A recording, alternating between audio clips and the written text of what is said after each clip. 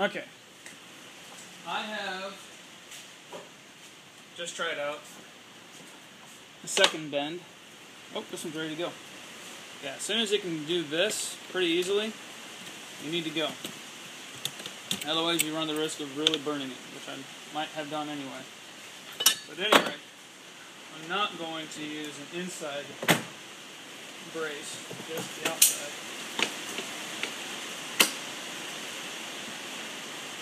And that right there is the entire process you're supposed to go through. Very quickly move it to your restraining angle. 90 degrees is pretty easy to come by, but if you want a different angle, you got to make a jig to do that. But you get it warm, and you immediately bring it over as soon as it's to the right pliability. Now I have these set entirely too high of a temperature for what you ought to be doing, because I'm in a hurry, and the trade-off of that is you have to keep an eye on it.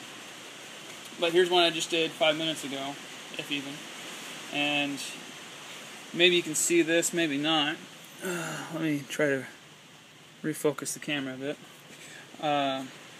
There's a bit less coloration, distortion on this than there was on here. I did this exactly as I did on the other one you just witnessed.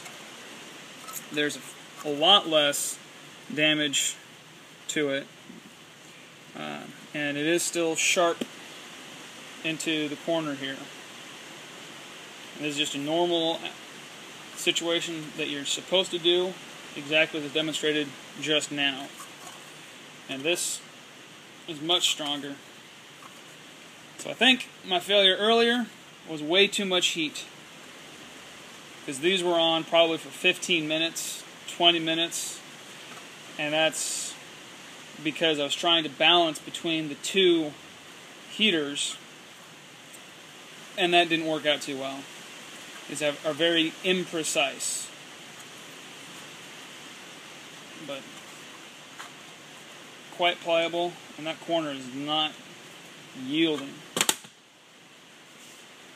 Now when I did that, I didn't have my angle warmed up at all. And you saw on this one I had it sitting on the line bender here. It's still pretty warm. I'm going to let it do a slower cool this time. And I left this on the line bender too long. I can see a lot of bunching going on right here. I don't know if you can see it at all with this angle and this lighting. But it just kind of puckered right in here. I'll just take it out of that. It really puckered. It should be fairly smooth. Right there's nice. Pretty sharp. That way too much heat. But even still. And you can imagine, this is the enclosure of the battery. When is it ever going to be doing this and having that much stress put on it? This has enough give to it that in the event of a swelling, it's going to flex out like that, but it's not going to be able to put that much leverage on the corner there. So this would be a pretty darn beefy enclosure. I get this material for free. So my question is, would you pay me to make you a battery enclosure out of this material? Now, if you're very green and truly believe in the whole notion of carbon footprints, that's a no-brainer. Obviously, you're going to prefer that I use used material rather than virgin material. And I can, without a doubt, tell you that any sign shop in town that actually makes signs, I'm not talking about vinyl shops, but anyone that actually fabricates, is going to have an abundance of this, what's called sign white Lexan. So it's Lexan, just like you typically would see in a clear situation. This is white, for obvious reasons. And you can pick it up pretty cheap and free. New or used. Used, absolutely free. But we have so much waste, it's disgusting. Now I'm going on a rant, so I'm going to play around a little bit more, videotape some more, maybe not right now. Probably I'll get going.